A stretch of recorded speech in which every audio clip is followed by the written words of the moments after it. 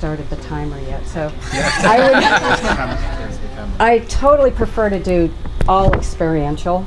And so to just talk for 10 minutes is not my normal style. So we'll just do the best we can. So as we begin, I'm going to just pick up where we left off with values. And I'm going to invite everybody to bring to your awareness something that has deep meaning for you. A value that you hold very, very highly. You're not happy if you don't have this in your life. And when you have that, just give me okay. So look at the person next to you in whatever way you can do that comfortably. Just turn and make eye contact with someone. Holding that value. Does everybody have someone? Holding that value in your awareness with a connection to something that really has deep meaning for you. And then with the most curiosity you can muster up, imagine what's in the other person's thoughts. And at the same time, allow yourself to be seen.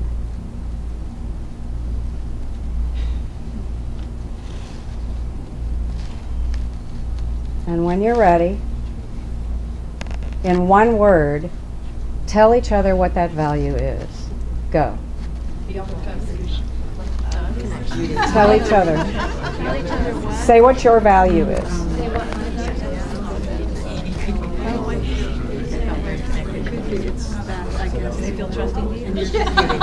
All right.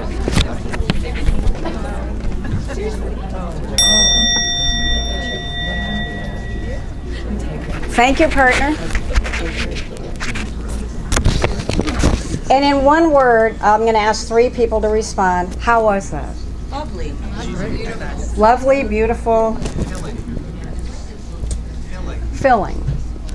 So my passion as a coach, as a facilitator, as a teacher, as a trainer, as a consultant, has always been connection.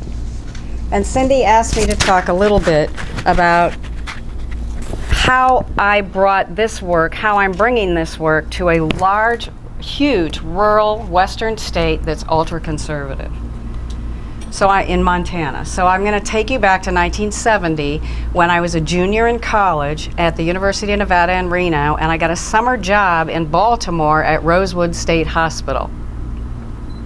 Now think back to the 70s when we had huge institutions. And I was 20.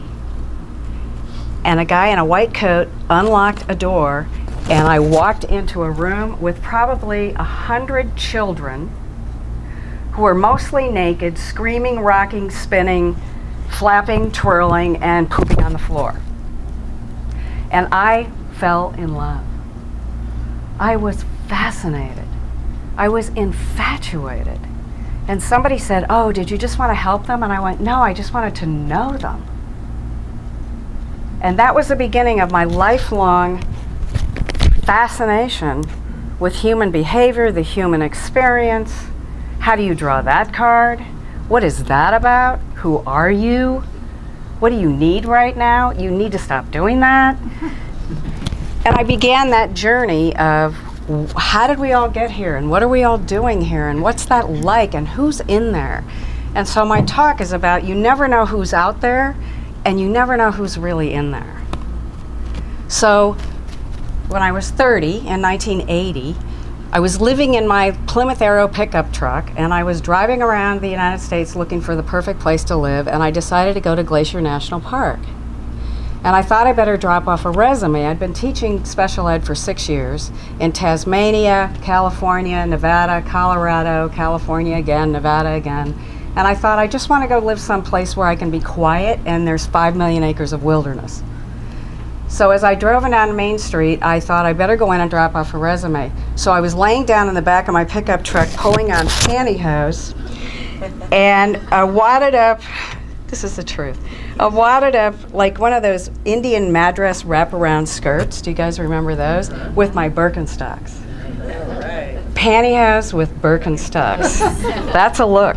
And I went in, and I dropped off the resume because I was on my way to Glacier Park to go backpacking, and he hired me on the spot to teach a classroom of children with severe and profound handicaps. So I started in 2 weeks, and I knew I'd moved to a conservative area, but I wasn't prepared for things like one of my classroom assistants jumping up in the middle of my introduction. I introduced myself to them and what we would be doing, and she said, "What kind of people are they hiring to teach these days?" And I looked around and I thought, is she talking about me? And she was looking at my feet with my Birkenstocks, and I had a ring on my toe. And she said, "I'm quitting, you're a hippie." And I thought, this is going to be challenging. And so I was sent home to change clothes because I was too counterculture. It just sort of went from there. And in 1991, I did a trip to Mount Everest and visited the monasteries and was gone for a month, and I came back, and the principal of my elementary school said, "Damn it, you can't let anybody know who you really are. You go do that New Age Eastern stuff." So it was that kind of an environment that I thought, how am I going to share things like how to connect with each other, how to have a spiritual reality, how to be emotionally fluent and intelligent? And I started just getting up in front of people and teaching and giving them those kinds of experiences. It became very clear, if you've ever been in special ed, you have to come up with 9,000 ways for people to learn things. And then I taught kindergarten, and I realized that it's all about connection. So fast forward to 1997, I quit the public schools, and I went through coach training, and in 2006, I met Cindy. And I called her. We interviewed her on a phone call. We were interviewing thought leaders in the industry for coaching, and I called her and said, "I want to work with you. I want to know what this is." And I gradually started going out and standing up in front of groups of people and giving them experiences of connection, and then talking about actually using the language, which I hear a lot, is like, I can't say those words in the corporate world. And what I'm discovering now, I'll give you an example. 5 years ago, I did a leadership training with 50 leaders in a city in Montana, and I quoted Deepak Chopra 5 years ago. No one in the room had ever heard of him. Ooh. No one. Yeah, I was like, and there was this little moment when I said, Deepak Chopra, and they were all like, no. And there was this moment when my ego self said, "Oh, for God's sake," And then I thought, Rebecca, that's why you're standing up here. They never would have heard about that if you weren't willing to say it. 4 years ago, I did a trip to Zanskar in the Himalayas and spent my 60th birthday with the Dalai Lama. And I came back, and my 28-year-old son said, "How are you?" And I said, "I'm living in this energy of gratitude and humility, and I don't want it to end."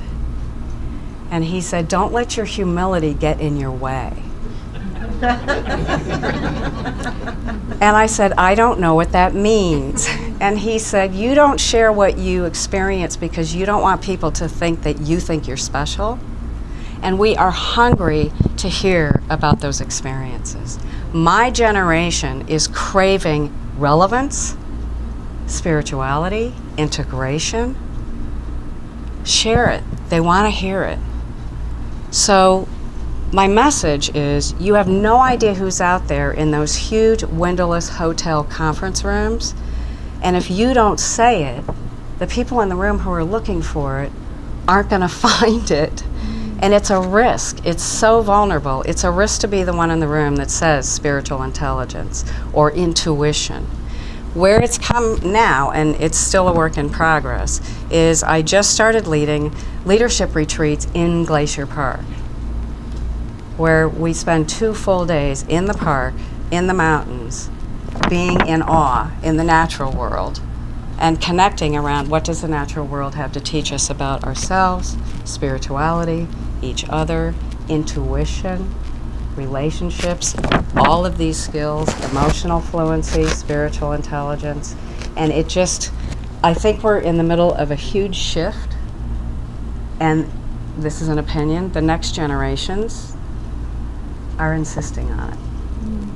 So my message is you have no idea who's out there, and you have no idea who's really in there. And we need to just go out and put it out there and take that risk. Thank you.